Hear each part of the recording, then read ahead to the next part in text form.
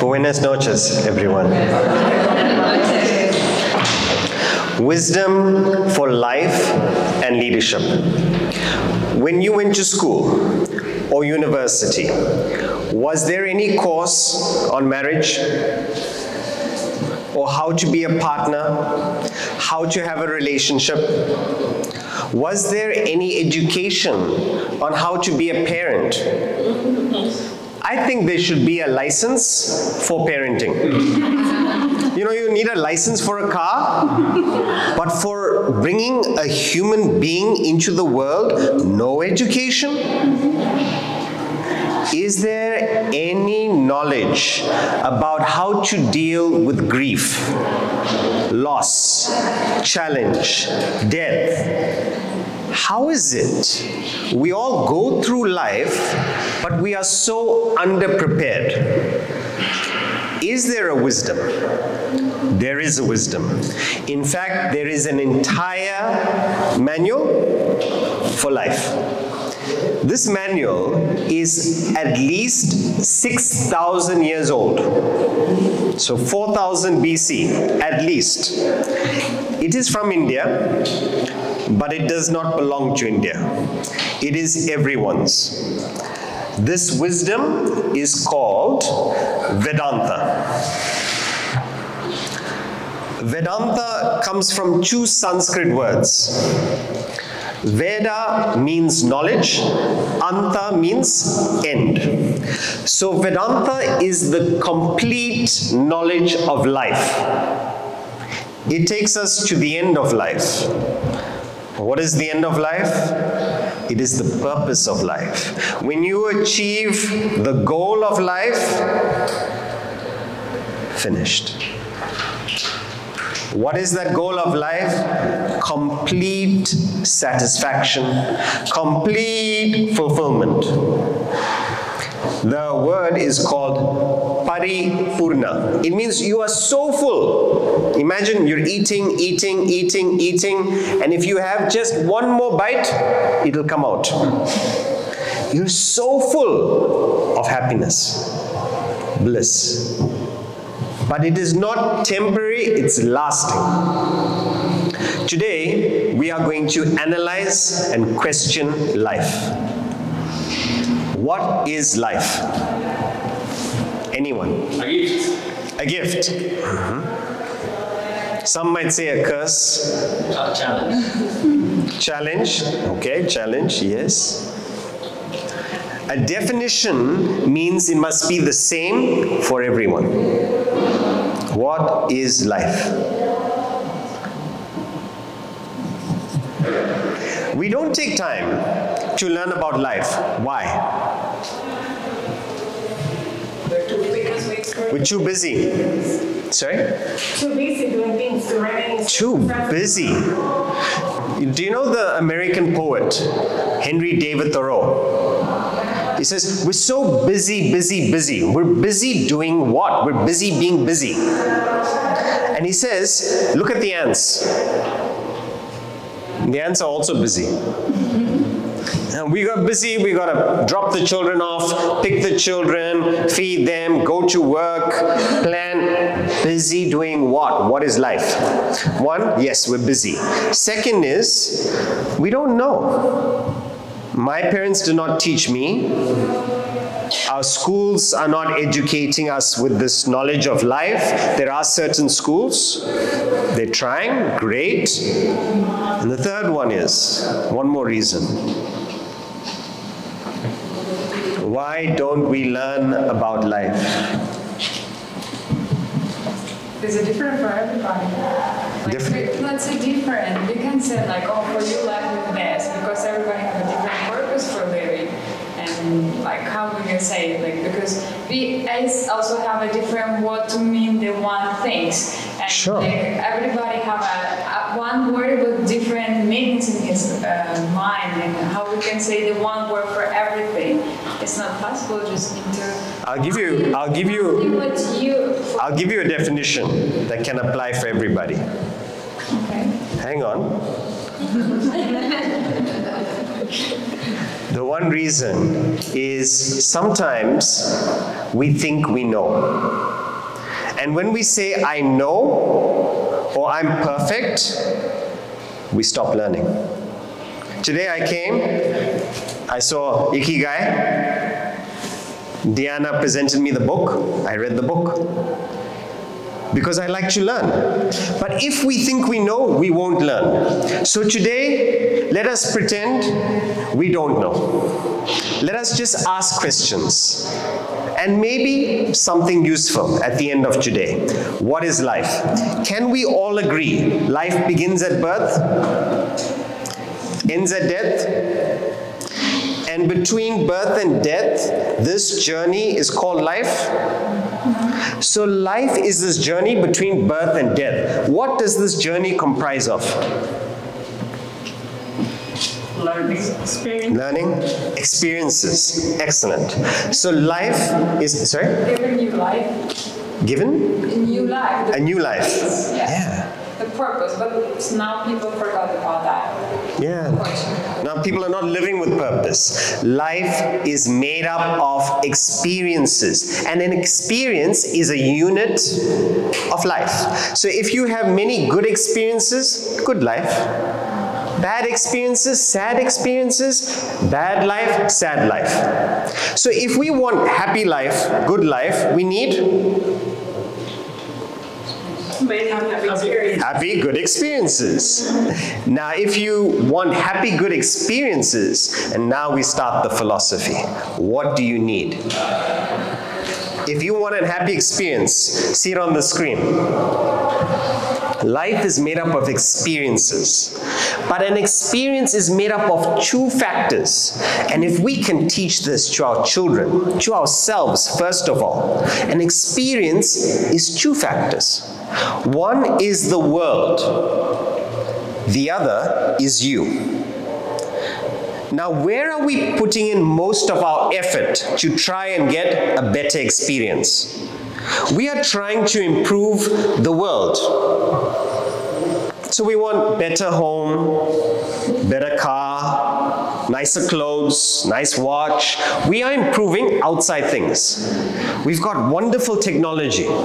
We've got the projector. You pick up your phone, you can talk to your loved ones from across the world. In Mexico, South Africa, I'm from South Africa, India, my institute. I can talk to them. Although not now. Now it's middle of the night. But technology has advanced. But would you say people are happier? Maybe we figured out the mic because I think the mic has gone off. Oh. Okay. No, sorry, it was me. Diana, it was me. I was holding the button. The problem is me. It's not the world, it's not the microphone, it's me. But what do we want to do? We want to change outside. I don't like life, change the country. I don't like partner, change the partner. Some people want to change the children also. We keep on trying to improve the world. So we have nicer houses, but broken homes. This subject is about how to improve yourself.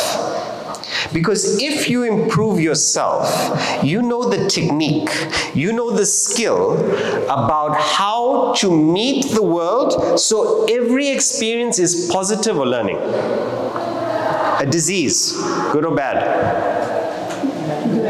Depends. Depends. A challenging situation, good or bad? Could change your life, could change the way you think. COVID. How was COVID in Dominican Republic? Depends. Some people said COVID was the best. For me, yes. For me. Yeah, so I had time to myself. I could think. Such quality time with the family, will never get that time. Other people said, too much time with the family. Some people said, oh, good time for me to be alone. Some people said, I'm lonely. I'm depressed. It's all about how we relate. But do we have the technique to figure out how to relate? It is something like this. What is your favorite food? Vegetables. Sorry? Vegetables. Vegetables? Me too. Yours? Chocolate. Sorry? The chocolate. Chocolate. One person likes vegetable. One person likes chocolate. Imagine from around the world all your favorite dishes. Okay? And it's hot and it's fragrant, and there's also a dessert buffet of chocolate. Okay? It's all there in front of you. One problem. You have indigestion. Stomach is upset. And that's what we're doing. Everything is okay. Kids are lovely. Partner is good. This Dominican Republic is beautiful. And we travel around the world. Beautiful country. And yet something is missing.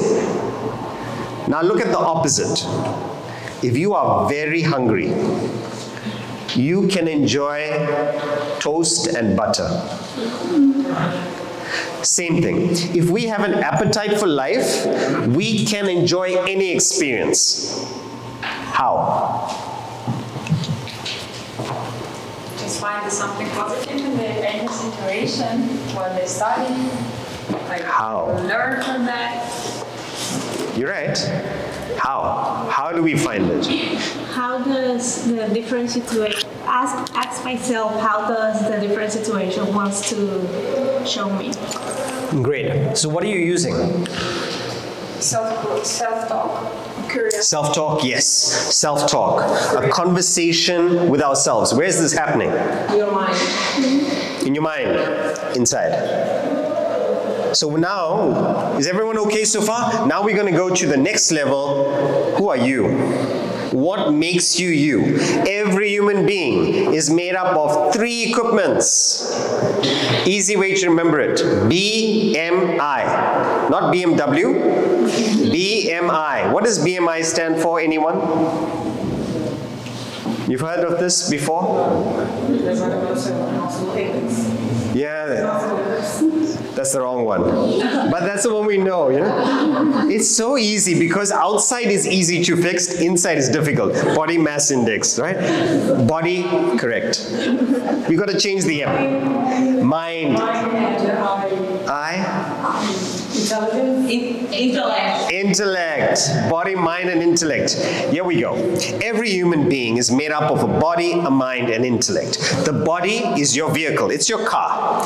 It moves you from experience to experience. You can have a Fiat of a body, you can have a Chev, you can have a Ferrari of a body, and crash it.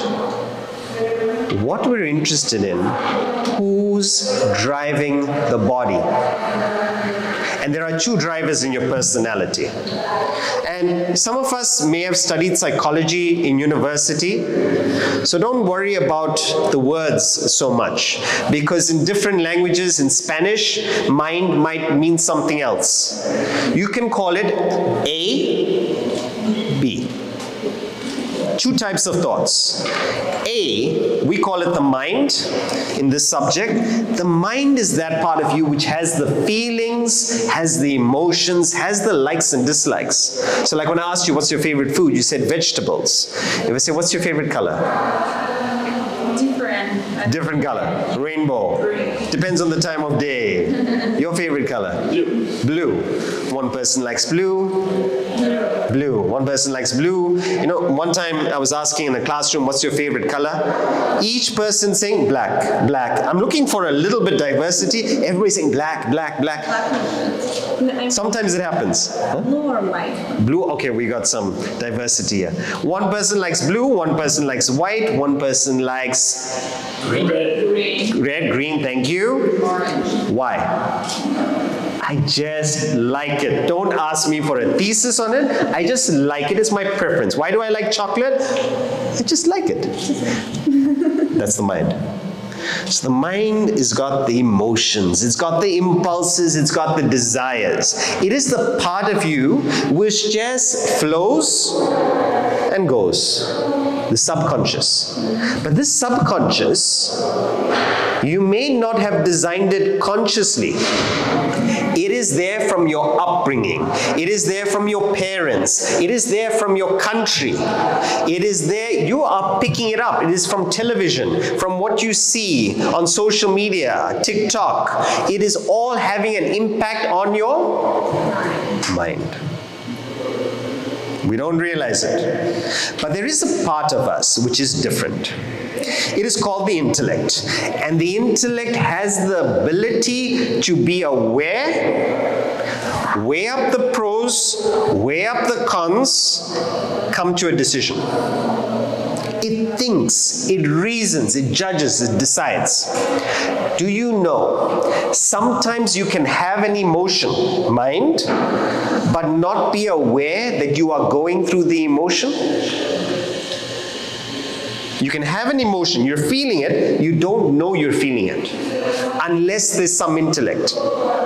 Example, you can be in grief and not know you are grieving. You can be in depression, not know you are depressed.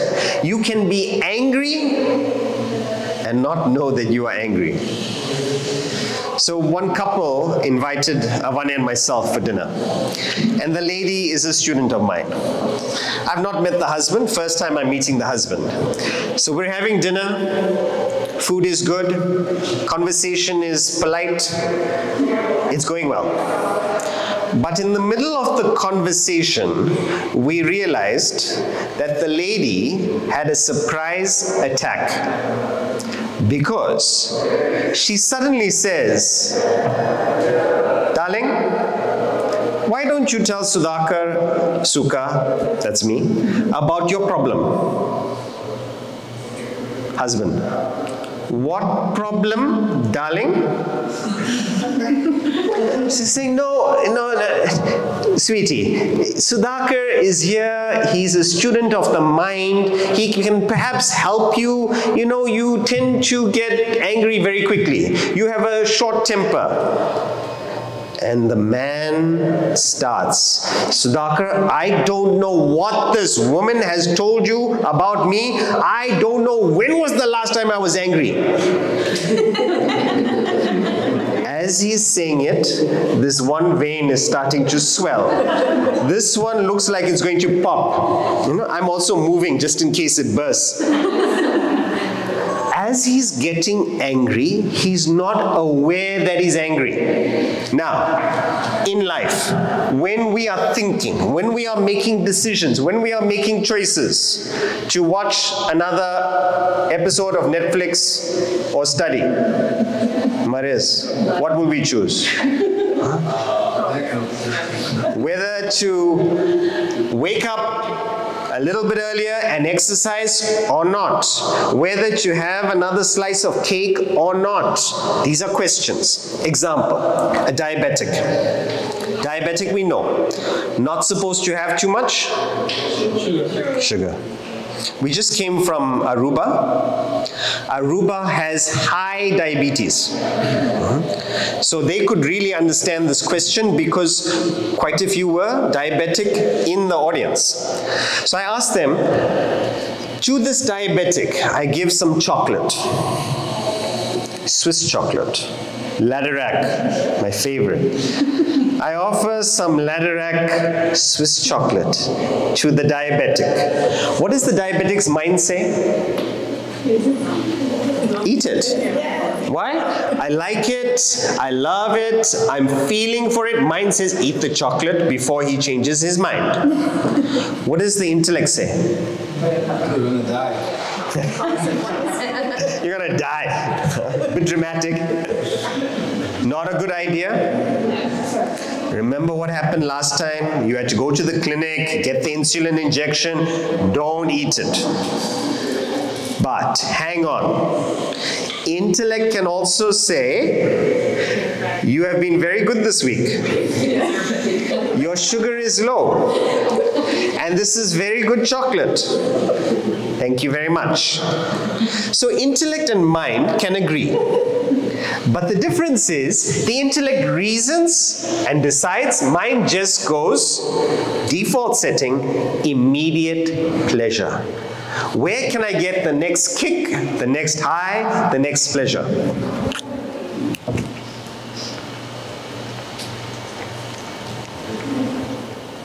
So in our personality, let's say the mind says eat the chocolate, intellect says not even a bite. Why I'm saying this? Some of you will be diplomatic. I'll have a little piece, just a small piece. And that small piece becomes one more piece. And that one more piece becomes just half. And that half becomes whole bar is gone. I'm saying not even a bite. Mind says eat, intellect says not a bite. What will the diabetic do? Sorry?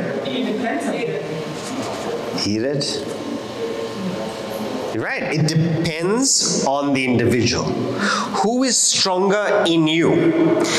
If the intellect is stronger in you, no problem. You won't eat the chocolate, but you'll take it from me and you'll give it to your child. But, and here is the scary part, if your mind is stronger than your intellect, even though you know you shouldn't do it, even though you know you will regret it, you will feel upset and guilty about it, you eat the chocolate, suffer the consequences. Now forget about the diabetic, you and me. What stops us from wanting to be calm and not angry? What stops us from driving without road rage? What stops us from being absolutely understanding and cool with our children? Our mind is strong, intellect is weak. And we've not generally been educated on how to develop the intellect. Presidents have lost the presidency over one desire. They can't control the desire. See, an animal, if an animal walks past, like there's a dog, and an animal sees an attractive mate passing by, an animal doesn't have an intellect. An animal has to act on the impulse, on the desire. But as human beings, if you see an attractive person going by, we should not act. Check, intellect, question, think. But some people are not able to control it because the desire is strong, intellect is weak. So what is the difference then? Okay, let me ask you this. Does anyone do a things to do list? Like things that you need to do for the day? Yeah. Okay. All right. Most people. Okay. Suppose you put 10 things to do for the day. On average, how many do you do? 7?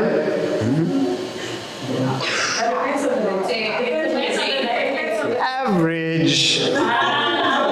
Depends on the day is an excuse. What's the average? Half. 5? Okay. 5, 7, some people say 2. Who's making the plan? You're making the plan. Hopefully with your intellect, you're making the plan.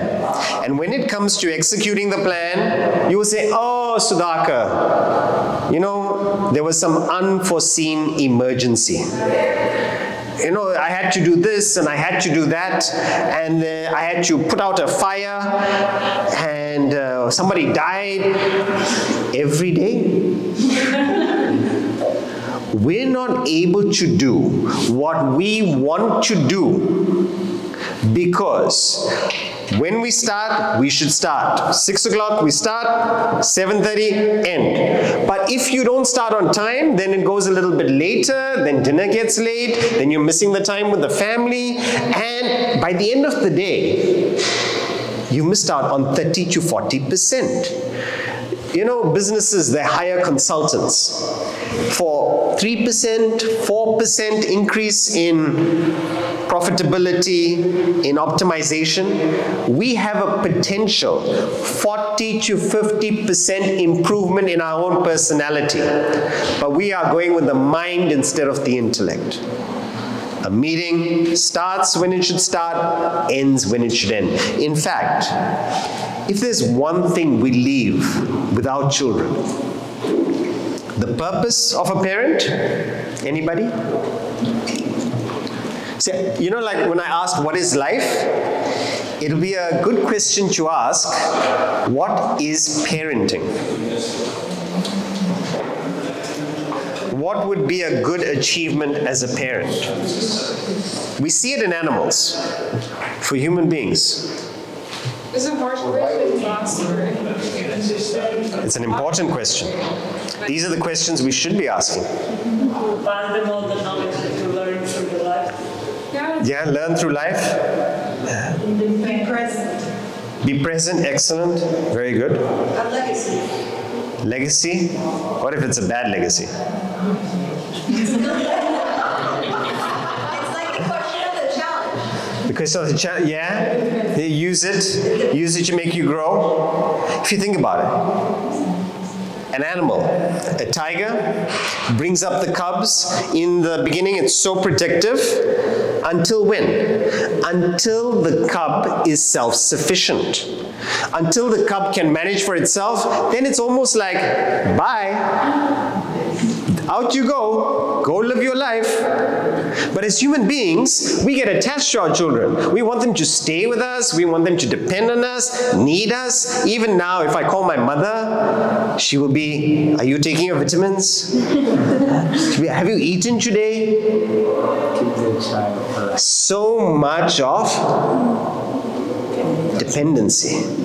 If you want to be a good parent, it's about making the child self-sufficient. How can that child be prepared for the world? Go out to the world and be ready for it. But for that, we need the intellect. To be an original thinker. To do things when it ought to be done, whether the mind likes it or not. Thomas Huxley, he says this: perhaps the most valuable result of all education is the ability to make yourself do the thing that ought to be done, whether you like it or not. It is the first lesson that ought to be learned, and however early a person's training begins, it is probably the last lesson a person learns thoroughly. The ability to do your duty. What has to be done? But who decides what has to be done? Your intellect. Not somebody else telling you, your sister-in-law, your mother-in-law giving free advice. It is your intellect deciding two things. What are my roles? What are my goals? And anything that takes you towards your goal or your role is your duty. So I'm going to show you how, if we go with the mind, how it causes all the stress that we go through and why we need to bring intellect into our life.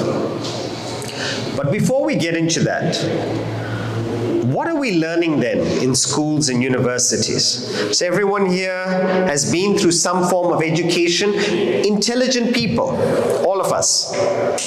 But that does not mean we have an intellect. There is a difference between intellect and intelligence. I know a doctor. He's one of the top 3 cardiologists in London. Right? Do you have cardiologists here? Yeah, for the heart, right? Dominican Republic, we still have heart problems. So, I thought, with the beaches and everything, the heart is just taken care of. So this cardiologist, he's telling his patient all the usual heart advice. Reduce your stress, decrease your alcohol, decrease your smoking.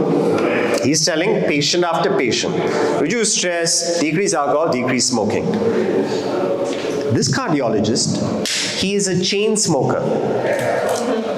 Between patients, he's having a puff. So patient goes, he opens the window, he airs the room, closes the window, next. My question to you is, does this cardiologist know what smoking is doing to his heart? Of course he does. He has written books on the subject. He's written journals on the subject. But though he knows it, does not mean he has the intellect strong enough to control the desire for the smoking. There is a difference between knowing and having the information. Information is overrated. We can get it from ChatGPT, Google. It is the application of information that is important. And that is the intellect, the ability to think. And that's why it's so wonderful to see the group here in Dominican Republic taking aspects of the Finnish school system. Because the idea is to think how to adapt, get the technique of thinking rather than the information. Because the information is accessible. You can hire information, but to apply it, to put it at the right time, right place, to the right situation, intellect. Now I'm going to show you 3 ways the mind causes stress and why we need this intellect. And this would be the wisdom for life. The nature of everybody's mind. Number 1, it generates desires, and desires cause you stress. Number 2, it rambles. It's very restless. It doesn't like to be in the present. And number 3, it gets attached. This is the destroyer of relationships. Why parents and children get estranged, brothers, sisters, when they grow up. Number 1 reason for divorce is not infidelity, it is attachment. We'll explain. Let's go, one by one. When are we happy?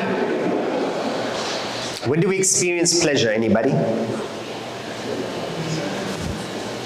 Happy moments. Yeah. So when are those moments? When I finish running. When you finish running? So when you finish a run, yeah? Sorry? When you get something what you want. When you get what you want, simple. You get what you desire, you get what you want, pleasure. When are you unhappy? When you don't get what you want. When you don't get what you want. See how beautiful? It's just logic. When you don't get what you want. Suppose you want to come for the lecture on time and there is traffic. What starts happening? You start getting angry. You start getting stressed. But suppose you've got nowhere to go. There's a good podcast, there's good music on the sound system. You're not stressed. Why? Because there's no desire to reach a place at a particular time. So it is the desire that causes stress.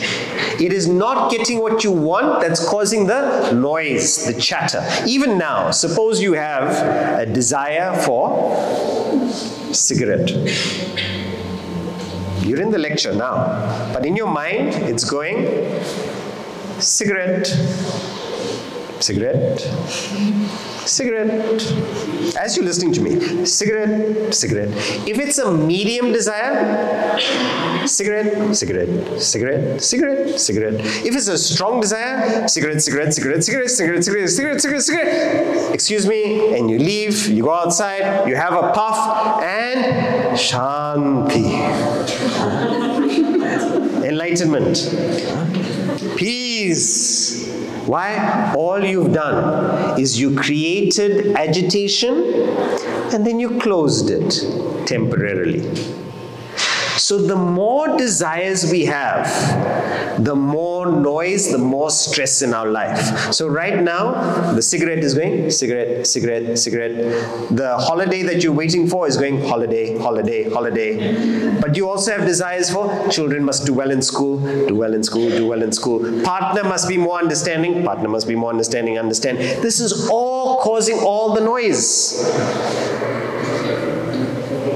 What can we do about it? Because the trouble with the mind is, suppose you say, look, it's worth it. It is worth it to be this stressed. Okay? Everyone have something in mind? What happened when you got it? When you achieved it, what happened? You're out of finance. Well, let's not be so pessimistic. We enjoyed it. Yeah. We were happy. For how long? You know, the people who come to this subject, everyone has a story. There was one business person. He started his business as an entrepreneur. From his garage, at 20 years old, it became a national franchise. And he was working for so many years for the ideal sale. He lists the company, he sells it. Next day, goes into depression. And he's like, what is wrong with me? I was working for this my whole life. Some people are working for retirement. I'm working. And whatever you've not used for the last year, why are you keeping it? I believe this is mainly for gents, but how many watches do you have? I don't have watches. I was asking the person behind you. 2 watches. So this gentleman wants more time on his hands. Say Western time, Eastern time. Okay? Okay, we can understand 2 watches. You got 2 wrists, 2 watches, fine. One for sport, one for like Going out. Yeah, makes sense. You could even justify 4 watches. You know, one on your wrist, one on your ankle, other ankle, 4 watches. But then a person has got, we asked somebody, 6 watches. What are you doing with 6 watches? Give 2 away. So in one lecture, we're asking this question, and I asked the gentleman, how many watches do you have? And he said, no, don't ask me. I said, okay. We went to the next person and carried on. How many watches do you have? 5. Why do you need 5? Reduce. This gentleman, he came up later and he said, I didn't want to tell you because I have a feeling my wife told you before the lecture. So, no, I don't know what you're talking about. He's saying, no, my wife told you. I don't know who your wife is. He's saying, because you asked me, you picked me out of the audience, I have 55 watches. Not Casio and Seiko. All the Swiss watches. And he's saying, what do I do with them? Can I give them to you? Don't pass your disease. Get me in trouble with customs. Give your family, give your friends. What are you doing in the cupboard? Pass it on.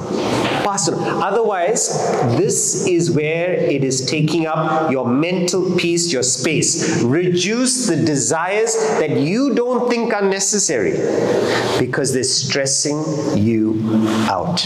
You know when your phone is starting to slow down, what do? You start closing the apps. Same thing with your mind. And the second way, very practical technique, is let us learn to be rich, not poor. You're saying, that's what I'm trying. No. Richness is not in the figure. Suppose you told me $25 million is enough to have a great life. I would have achieved that 10 years ago. But it's not there. The person at 25 wants 50. The person at 50 wants 100. And so it continues. Here's how. This evening, we can all leave rich. Because it's not in the quantum. It's about how you feel about what you have. See this equation.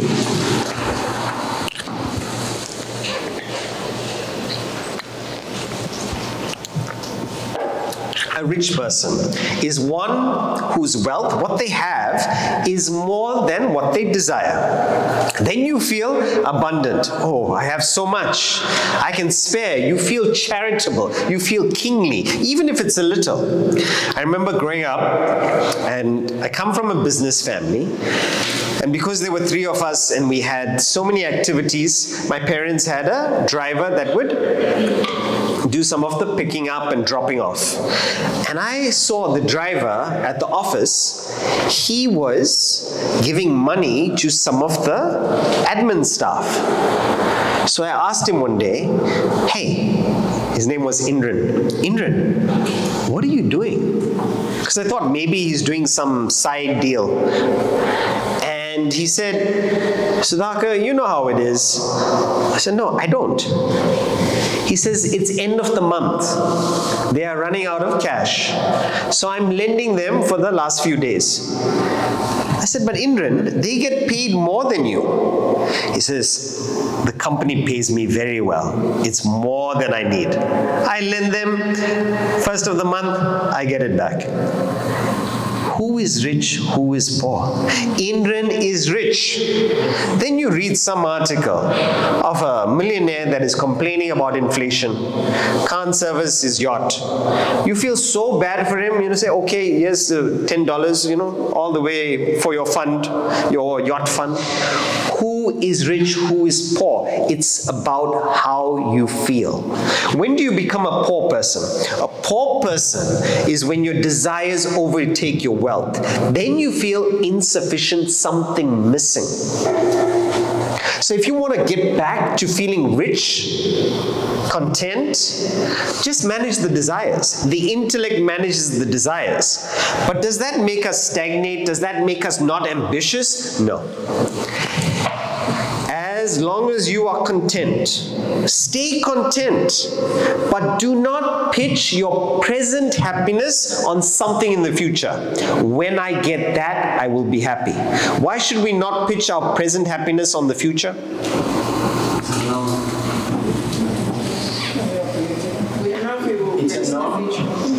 It's unknown, excellent. You may not get it, great. Even if you do get it, your mind will pitch up something else.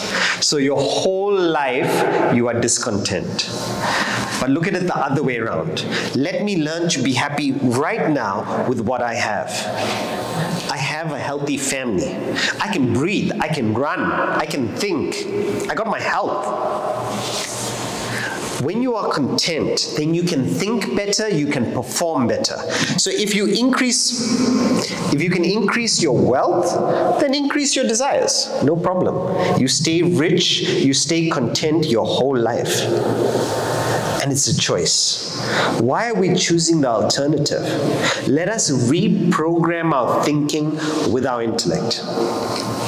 Now, the second way the intellect can be used in life is, somebody said earlier, one thing I'd like to teach my kids is being present. How? The mind's nature is to go into the past, go into the future. Even now, in this session, if any of you have been with me for 50% of the time, thank you very much. But the mind goes for a wander, it goes for a trip. And perhaps you're thinking of a blue and white dress. One person's thinking about what vegetables I'm going to have for dinner. I said, come back, come back, come back. Be here, be with me. Be in the present. It's so important to be in the present for two reasons. Number one, when your mind is somewhere else, that present action gets diluted. If you are cooking a meal and your mind is somewhere else, please don't invite me for dinner. Because your mind is not there. You don't know what's going inside or what ingredient is missed. Similarly, in a conversation, and here's the thing, our family, our partners, they don't need quantity of time. They need quality of time. Are you available? Are you present? But we go with all the day's happenings. We're preoccupied. We go in. How do you feel after your work day? Exhausted. Yeah. All right. So you're on reserve, and then you're going home to a family, to children who are looking forward to interacting with you, and you've got nothing. You don't have that availability to be with them. Be present. I would say, before you walk into the house, take a 10-minute breather. Walk around the car, walk around the house, give yourself a pep talk and say, look, I am choosing to go and relate and have a good evening with the family. If you're on reserve, don't go in. Go in saying, I want to interact, be with the family. Why? Because that's what I've chosen to do. Whatever you decide to do it 100%. If you decide to work, be in the work 100%. But now, when we go to work, we're thinking about home. When we go home, we're thinking about the office. When you're at the golf course, you're thinking about the deal. When you're at golf, be at golf. When you're in the spa, be in the spa. You're going for a walk, have a walk. When you're with the family, be there. Now I see, we went for dinner the other day, and I saw a whole family having dinner at the restaurant. And I said, this is so nice to see. This is rare. Except one problem. All of them were on their phones. So let's give them benefit of the doubt. Maybe they're texting each other. What do you think we should order? What should we get? And I'm watching this because that is my National Geographic. I'm watching people. Airports and restaurants, fascinating. And I'm watching, and then the food comes. And when the food comes, what do people do? What do people do when the food comes? You would think they would eat it. And it's hot, and it's like you've ordered it, and the daughter is telling the mother, Mom, can you move out of the frame? You're spoiling the picture. No, Mom. And I'm tempted, I want to go and tap them and say, sorry, your food is getting cold. But why are they taking a picture of the food? To share. Social media, right? Share it. What's the psychology? Why are they doing that? Sorry? Touching in the picture. Like, see, they need it. Like, they have somebody else. They need the connection. Need the connection, validation. Why are we sending photos of our food? It's such a strange thing. They want to show, people want to show, this is what you are missing out on, this is what I'm enjoying. But actually I'm not enjoying because I'm taking a photo of what I should be enjoying. Be in the present. Why is it that our first inclination, when we see something beautiful, we want to put a phone in between? Be in the present. Number one tool of distraction and destruction, mobile phone. The mobile phone is a great tool, but it's a tool for you to use, not it using you. And unfortunately, the algorithms of the people on social media is meant to capture your attention, is meant to engage you. The people who run these platforms do not give the mobile phone to their kids. Because they know what they're doing. It's good marketing. It is written to engage, capture attention. But we can choose. If you don't need your phone, small things, and you've got to decide, you've got to come up with it. Tell the family, we're having dinner together, no phones. Everybody put the phones in the basket. When you're going to sleep, everybody keep the phones on the charging station. Everybody go to your rooms. Here's a normal alarm. You don't need your phone to wake up. We've got to become creative to figure out how to deal with this distraction, this temptation. We're also guilty of it. We say to unwind, let me do some scrolling. And so 1,000 people can put me to bed. And then when I wake up, I allow 1,000 people into my mind to wish me good morning. Cut. Be in the present. And the second thing is, when your mind is not in the present, past, future, it's anxious about the future, what's going to happen, it's regretting all the things that happened in the past, maybe some trauma. This is what makes us tired. If you want energy, and the other is if you want to stay and look young, be in the present. My teacher will show you a video of him. He's 97 years old. Okay? He was playing cricket, a sport, a few years ago. He was driving 200 kilometers. Traveling to 14 countries a year in his 90s, so full of energy. And he was on the front page of the Washington Post, and one of our followers, the daughter, saw my teacher on the front page, and she said, Dad, your Swami, your guru, he's on the front page. And he was so happy. He was American, and he said, oh, darling, any questions you have for Swami, I can ask him. Because he was happy, she's taking an interest in this philosophy. So she said, Dad, I have one question for him. He said, what? Can you ask him, what moisturizer does he use? The secret that he gave to people who ask, how are you so young? How do you have so much energy? No worries of the past, no anxieties for the future. Your intellect has got to keep your mind on the present, and one useful tool is to schedule your day. From morning to night, from the time you wake up, have an activity where you think your mind should be.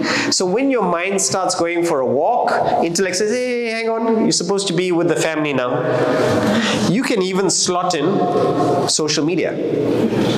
Say from 8 to 8:30, I just want to check my social media. But schedule it so you're not diluting all your actions through the day. The last way the mind causes stress is through attachment. Attachment destroys relationship because we see each other, not strangers, the people close to us. This is why it's so sad. The people close to us, we treat the worst. We say that we love them, but love means understanding them, feeling one with them. When you understand a person, there cannot be conflict, confrontation. It's when we think or love with our mind, where we see the person how we would like them to be. So I love my husband, but if they could just change this, if they could just change that, and my son, wonderful boy, but he needs to be more focused. In fact, he needs this lecture. So many buts. So our relationships today are like this. I love you. Asterisk. Terms and conditions apply. I love you as long as you're smiling when I come home. I love you as long as food is ready. I love you as long as you listen to my problems. I love you as long as some people complain, my husband doesn't like to gossip with me. Or vice versa. I love you as long as you've got so many but. I love you means I love you, period. There are some qualities you may like, some qualities you may not like. But seeing the person as the package, accepting them as the package is love. Then what do? You say, my kid, so lazy, so lazy. What do I do? Should I just accept him? You've got to figure out ways to go about it. But don't make the love conditional on the quality. Love them as they are. They may change, they may not change, but by you not wanting them to change, by you not being so stressed that they change who they are, that is what brings the understanding. See the person in front of you, not the person in your mind. the tip or the strategy is, let us assess with our intellect. Each person, you don't have to assess the shopkeeper. Assess your family members, those close to you. What is my partner like? All right, so you can put my husband, kind, excellent chef, short-tempered, punctually unpunctual by half an hour. This is an assessment. Don't make it judgment. Don't put a criticism on it. Just facts. Whenever we go out, he will be half an hour late. So if your intellect accepts it and understands it, then it can adapt and adjust. So if you have to leave at 6 p.m., what time do you tell your husband to be ready? 5:30 p.m., right? And then when your husband comes down, half an hour late. Why? Because that's the nature. At 6 p.m. and comes and like, come on, let's go now. We're getting late. And sees you very calm, very zen. I said, what happened to you? Why are you so calm? Vedanta. All you've done is assessed and understood the person as they are. And if you come from that level of understanding, there is a chance that they may be receptive to what you have to say. But the problem we make as parents and people who want to influence others, we make a double fault. All parents, please listen to this, teachers as well. The double fault is, 1, we give sermons, lectures. 2, we don't follow the way. We don't set an example. So we tell the children, go to bed early, but we stay up afterwards.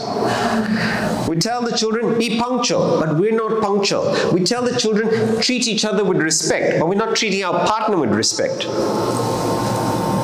2 things. Stop giving lectures, especially for those of you who have large teams. Less lectures, less instructions, and lead the way.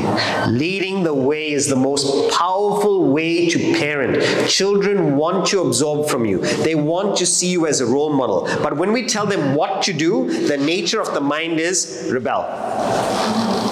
But if you can drop the expectation and just set the example, there's a chance they might follow. Abraham Lincoln, he says, there is just one way to bring up a child, in the way he should go, and that is to travel that way yourself. Albert Einstein says there is setting an example is not the main means of influencing others, it is the only means. See, if your example is attractive, people should come to you and they should be like, hey, Eduardo, what are you on? They must be like, you look happy. Tell me, what's your secret? What are you taking? That's what it should be.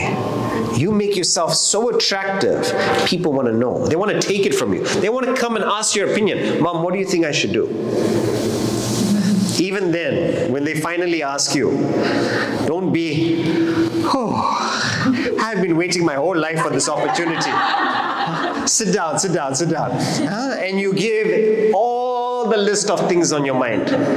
Inside, just relax. Things and people will be what they are. Even your child. Your child has their own personality already. Our role, just guide as indirectly as possible. Less instructions, more example.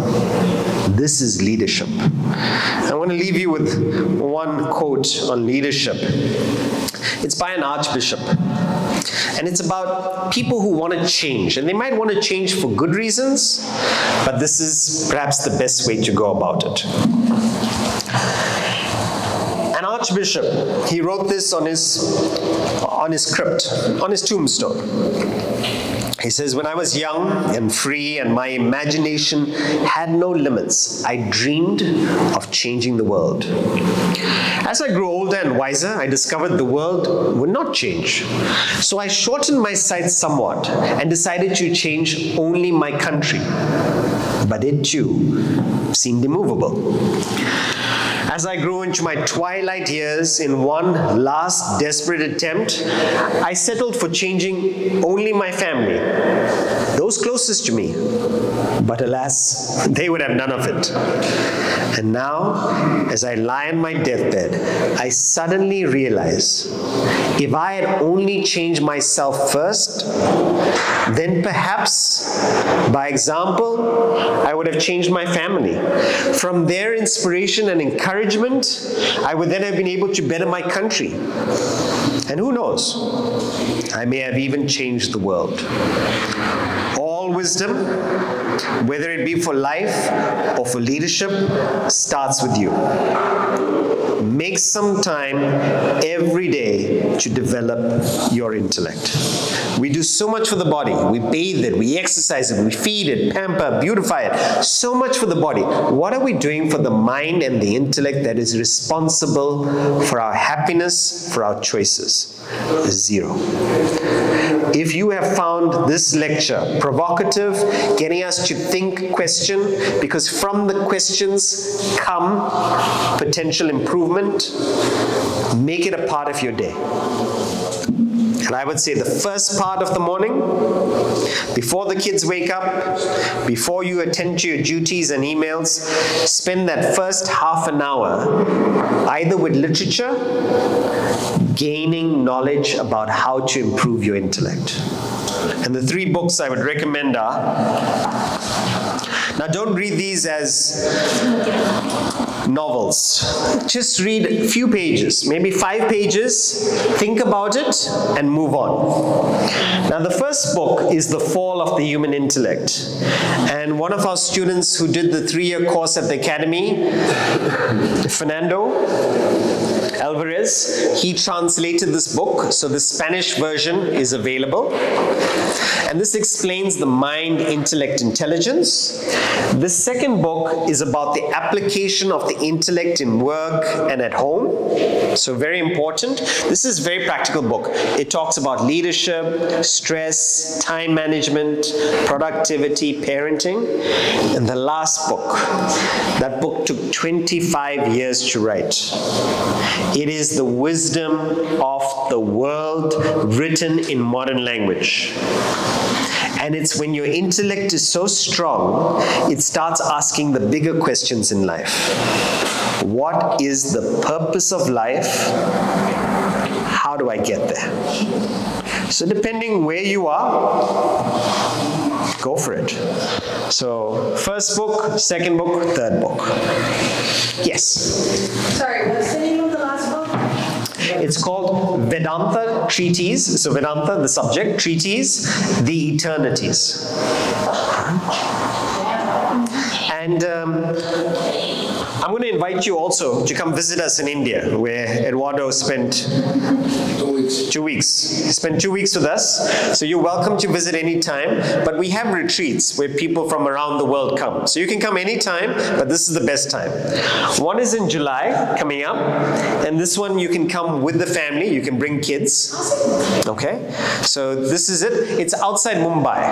All right? So you can fly to New York and then New York directly to Mumbai. And the other one is in February. And the February is more of an executive retreat. So for those of you who are leaders, you have large teams, that's an interesting retreat where you get to interact with people who are also from professional backgrounds. So that might be an option. But for the kids, the best time for the kids is either in June or in December. So we have twice a year youth camps. It's for 5 days. And it is from the ages of 9 to 23. So we split the classes, but what I can tell you is, and this is what attracted me to the subject, is it seems like life is getting harder. And I think for a youngster, you just don't really know where to go to deal with challenge. And coming from this experience, it's not like overnight you become a different person, but you get the tools. And you realize, actually, life can be pretty great, but I need to work at it. So I think this might be a great exposure for the kids. And lastly, if you're interested, all of this information is available on our website. That is my personal WhatsApp details.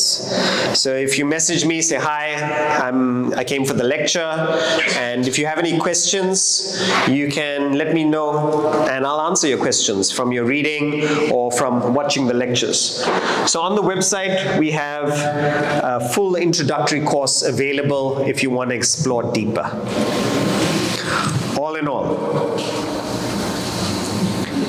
to quote Rumi, yesterday, I wanted to change the world because I was smart. Today, I am wise, so I'm changing myself. Gracias, everyone.